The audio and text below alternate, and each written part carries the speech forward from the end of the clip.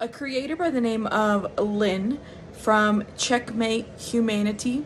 The channel name will be in the description box, so you guys can go check out her channel and sub up. She went into my live yesterday and hit my link, and she shared a very interesting experience that she had with Diddy.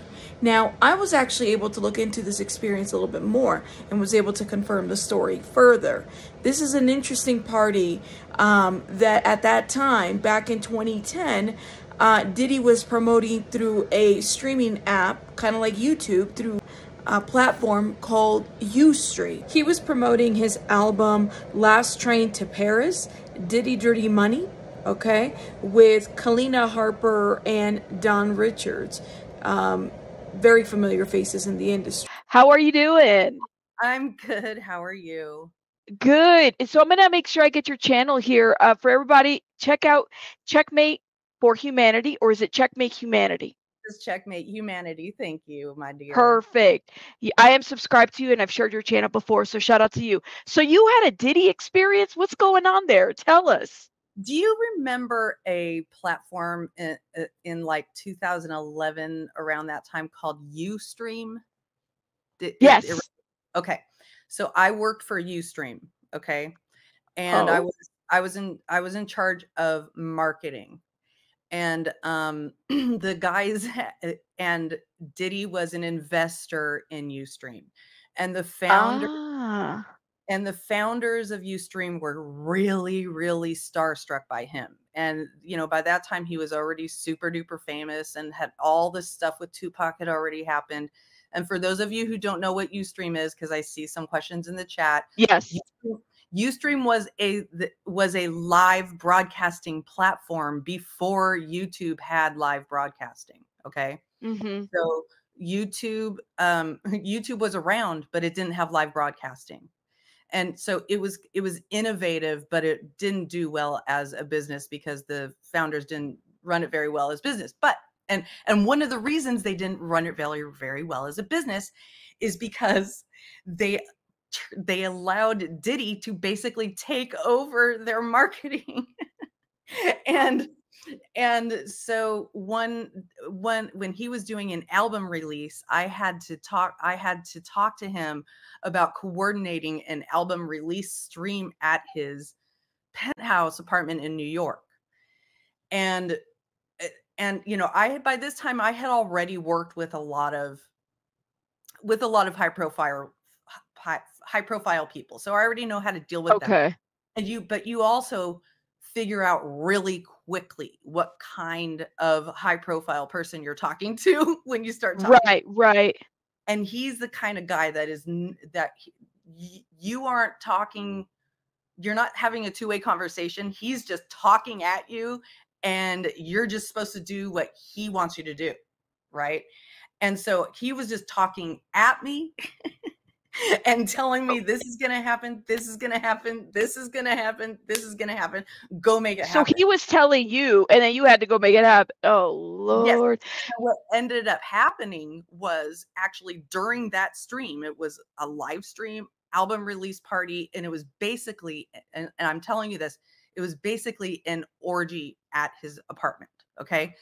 Get out of here. Oh, there were naked models everywhere in his apartment. And there was this girl in the bathtub. There was like 3 girls in the bathtub.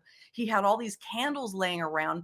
And one of the girls' hair lit on fire right there in the bathtub in the apartment on live stream. Oh, what? Yes.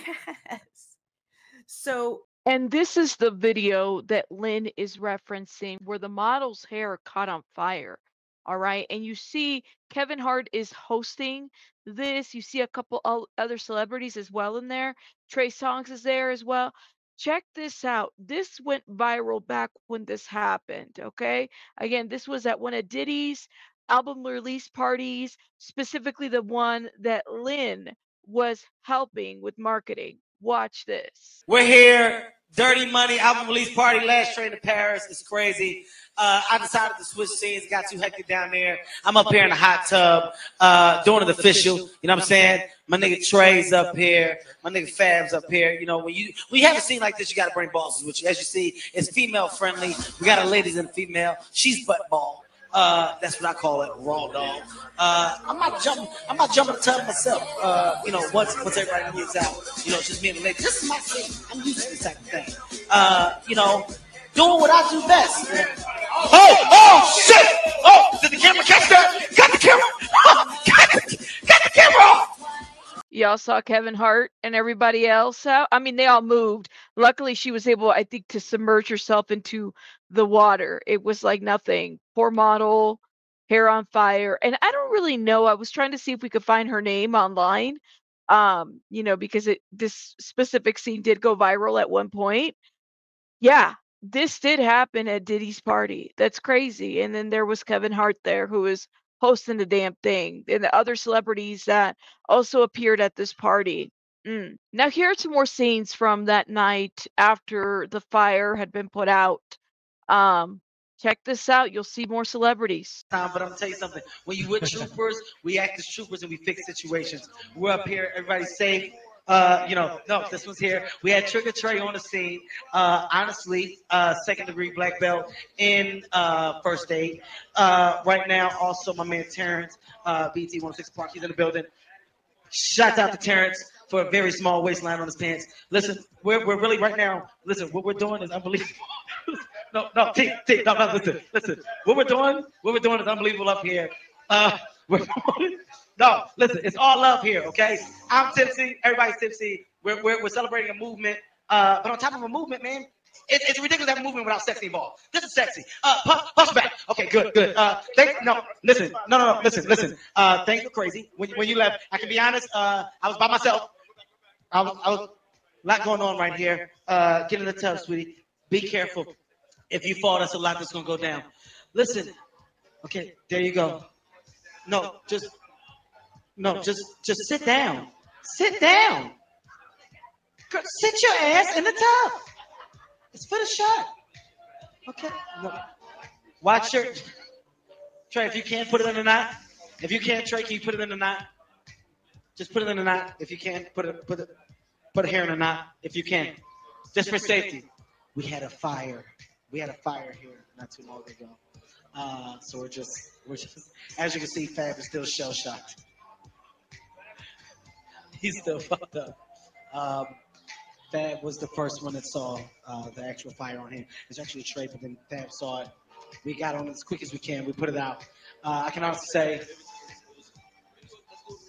no. Let's do a reaction. Okay, I was in the middle. Here, just so you guys understand what just happened. So I'm in the middle. Okay. Trey, can you get this? Can somebody turn the mic on for Trey? We need a mic on for Trey. Is a mic on for Trey? Okay. It was quick. Fab was chilling over there. I recall, Fab, you had just got your drink. You were drinking your drink. Puff, we're doing a reenactment. Still haven't gotten mine.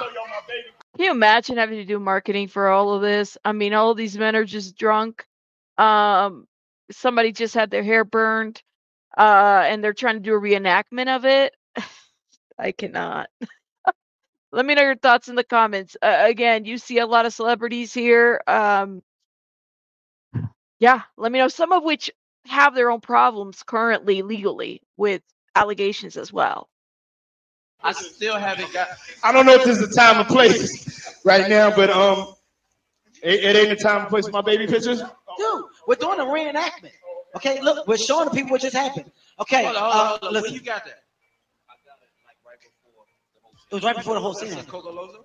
Yes. We asked for 2 of them. Where's yours at? Trey, yours is right there, man. I was about to be upset. Hey, well, maybe that's enough. All right. So look, listen, we're in the bathroom. We're having a good time. Everybody's chilling. I'm giving an interview. I say, hey, listen, it's real big. Listen, I say it's real big. It's a movement. I hear Fab go.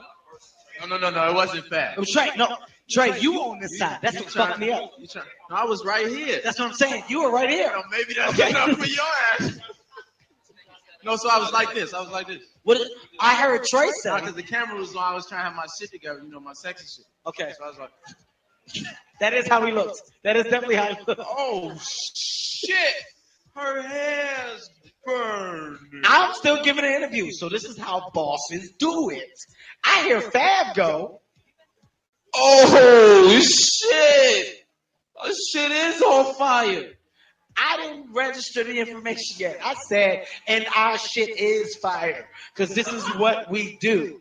I turn around to see a full-fledged flame go out.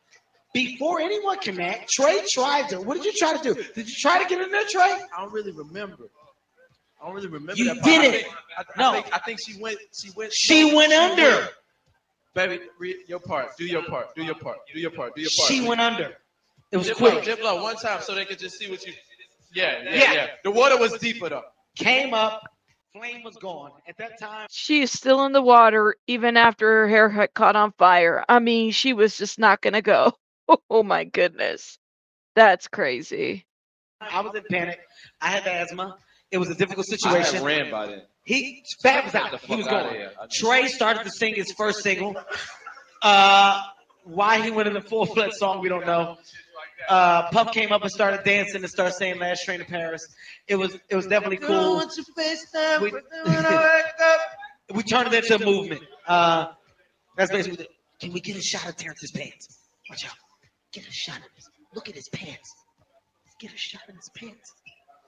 I've never seen anything like that.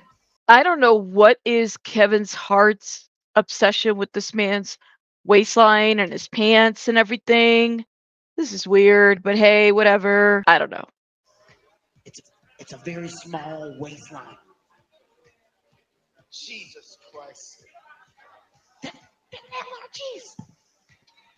That MRGs. Okay. All right. That MRGs. Okay. Today was. Yeah, I believe that was Terrence J's waistline that Kevin Hart was obsessing over during that night. I don't know. Weird. Anyways, let's keep watching. Anyway, he's definitely I'm not going to take no for an answer kind of guy. I'm above you. I call all the shots. He's king of the hill type of guy. So Lynn, your experience with Diddy, it's like it's my way or the highway type of situation. Oh yeah, I mean, and that is the way some high-profile people can be. You know, I'm just this lowly marketing person at a company that he's invested in, and I'm just this woman on the other end of the phone that he's just telling me what to do, and I'm trying to push back because a lot of the things that he's telling me to do are physically impossible. But you can't tell that. You can't tell that. Let me know your thoughts in the comments. Shout out to Lynn from Checkmate Humanity. Make sure you check out her channel.